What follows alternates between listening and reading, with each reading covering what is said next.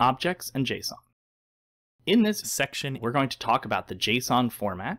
We're going to talk about objects and object-oriented programming concepts, or OOP, and we're going to build a quiz with JSON. While it seems like there's not a lot of topics we're talking about, there's a lot of depth to these topics that I'll be going into. So prepare yourself and let's jump right in. Understanding the JSON format. So in the previous video, we talked about JSON and we talked about objects, but I want to go a little bit more into depth about them, about the difference and the similarities and how all of that works. So I have here a good descriptor in the code about what is an object and what its values are. Ultimately, everything in JavaScript is either a primitive or an object. So a primitive is something such as like a number or an integer, and an object is something that has properties associated with it. So even a string has properties associated to it. So if I take a variable and the name equals Nick, I can actually do name dot. So this is the dot notation. So then we are accessing either a property or a function.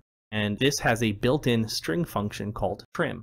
And what trim does is it trims off excess white space. So new line characters, space characters, anything that would not display anything. So it returns just quote Nick as opposed to quote space Nick quote.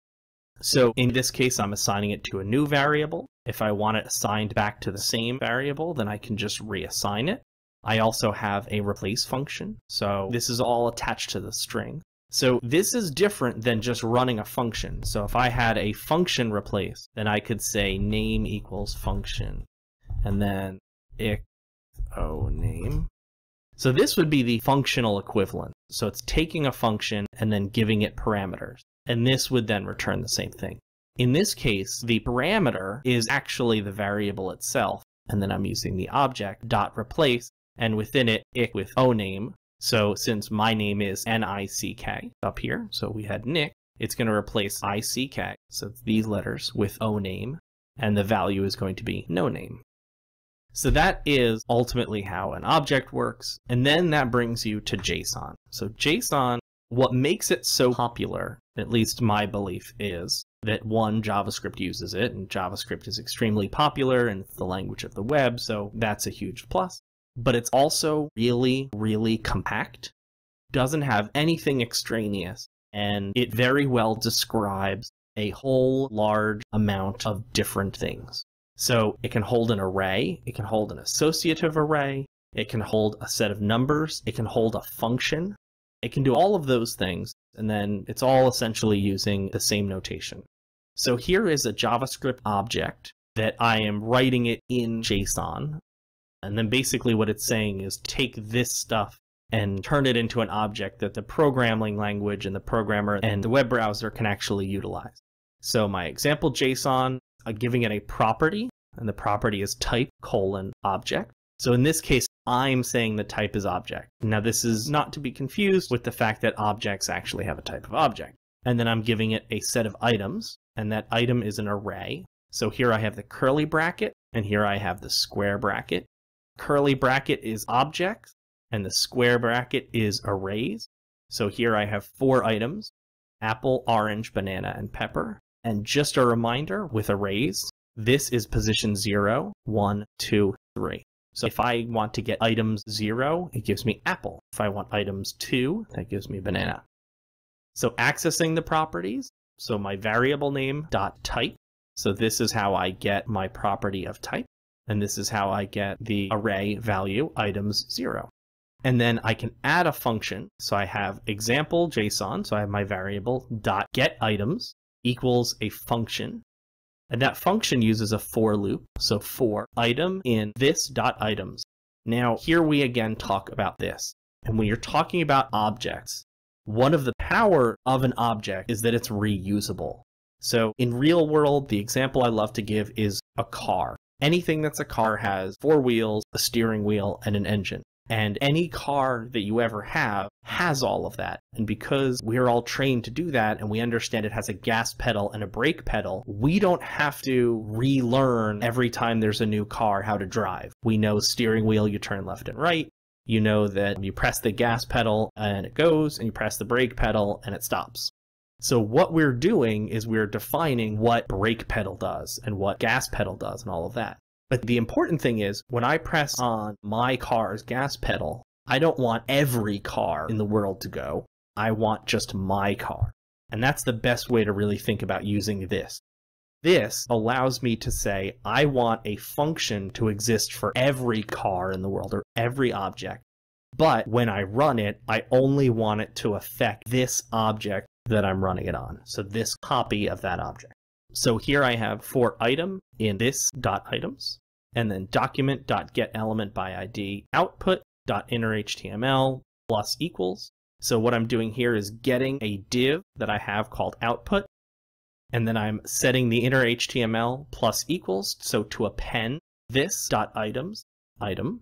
So this .items is going to be my array property, and then item is going to be the item within, so any one of these.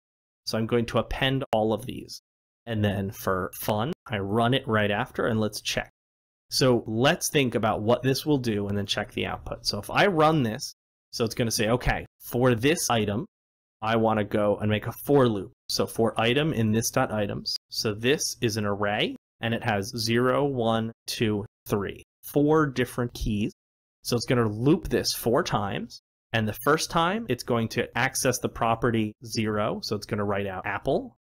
Then the next one, orange. Run it again. Then banana. Then pepper. So I should see apple, orange, banana, pepper.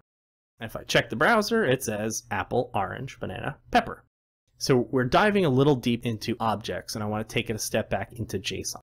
So you'll see JSON out in the wild. First off, not necessarily used within JavaScript. It has become, as I said, due to its simplicity, it has become widely used as a data storage language. And you'll see a lot of things that are just JSON strings. So a JSON string, this is a string value. And that means it just is a value in itself. I can't do anything with this. If I output this, it will simply say type car, runs true, wheel count 4, color red. So now I have 2 choices. I could use double quotes on the outside and then single quotes on the inside, or I can use a single quote in the outside and then double quotes on the inside. Quotes work exactly the same as parentheses and brackets and everything else. Everything looks for a starting and ending quote, and that's where it works. So my single quote will run everything until it hits its final ending single quote. Now, a great question, and one that tripped me up when I was first learning development, is what happens if I need a single quote? What happens if it's run ''s? Well, thankfully the IDE is kind of showing that, hey, something's not right. What you can do in this case is something called escaping. So if you put a backslash in front of a character, it escapes that character. Now, the bigger question comes in, well, what if I want to put a backslash? Well, exactly the same thing. So if I need, instead of my type being car, let's just say I need it to be really fancy, and it needs to be C\A\R. Well, I put in a slash, but I need to then escape that slash, so I have to put in 2 slashes. So there's very few special characters that you really need to escape, and a good rule is don't memorize them, run your code, and if your code explodes, and by explodes I mean gives an error, then try escaping characters. But escaping characters is that easy, so as you see, this would be fine. So now, let's say you get a data file. So let's say you're downloading some code from the internet, or a friend sends you something, or you download a file that has a data set that's in JSON, and you have this string value, but you don't have it as an object. If you want to make an object, so JSON object, JSON.parse. So JSON is a built-in object that has functions in it within JavaScript. So JSON.parse, and then you put in the string, and this function returns an object with a JSON. So then I can say, so here I have JSON string type, and then I've got my JSON object dot type. So in that case, my type is car. So if I go back to my HTML, JSON string type car. And let's say you want to reverse that. So that would be taking a JSON object, so for example, the JavaScript object we have, and turn it into JSON. And that function is json.stringify. And stringify will take a JavaScript object and turn it into a string, and then you can output the string or send it wherever you want.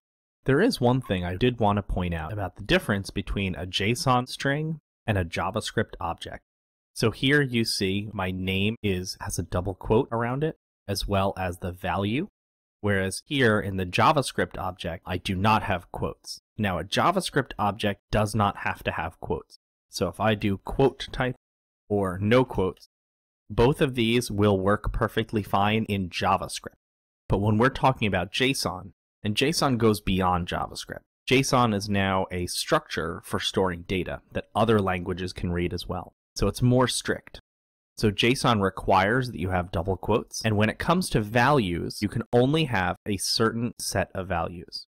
So the values that can be in JSON are you can have true or false, which all have to be lowercase. So in this case, that's true, or you could have false. So true would not work. True will.